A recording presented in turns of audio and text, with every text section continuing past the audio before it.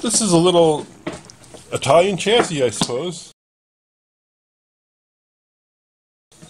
Just the case was Italian? Yeah, the chassis is made in Italy.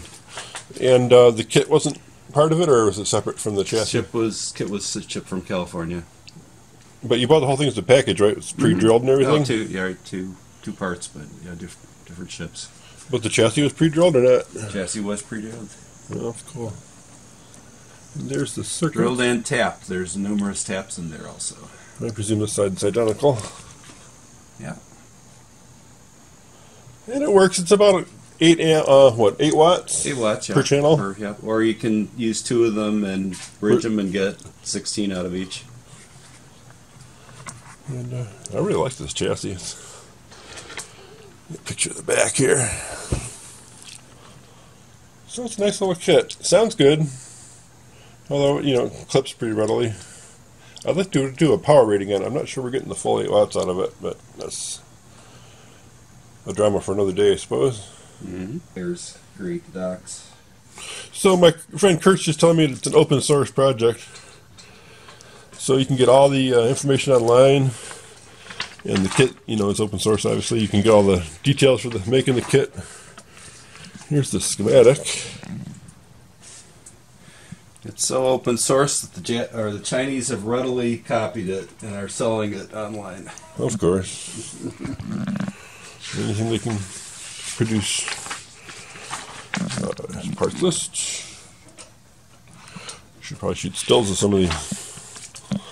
But if you want the information, you should go online and get the whole shebang. But yeah, talk about a manual here. Holy crap! Yeah, the Southwest Technical manual didn't look like this. That's pretty good. Wow, that's what I call detail.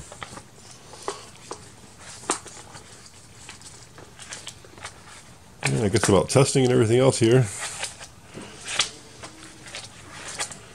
And then here's he's got a Tiger Source ad in there. But it's got all the amp camp stuff in here.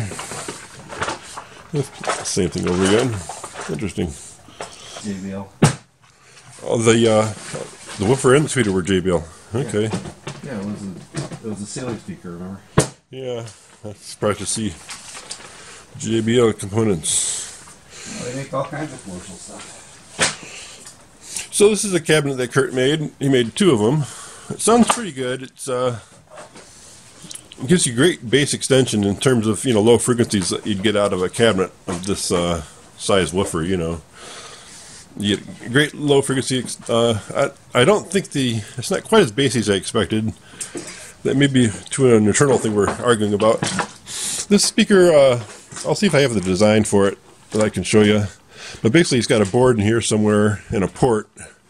And my argument is he made the port too small. And then it feeds a channel that goes all the way, wrapped all the way around. Here's your back. Quite a bit like some of the speakers I've built, actually. I do a lot with a back like this. But the internals are a little different than I would have done them.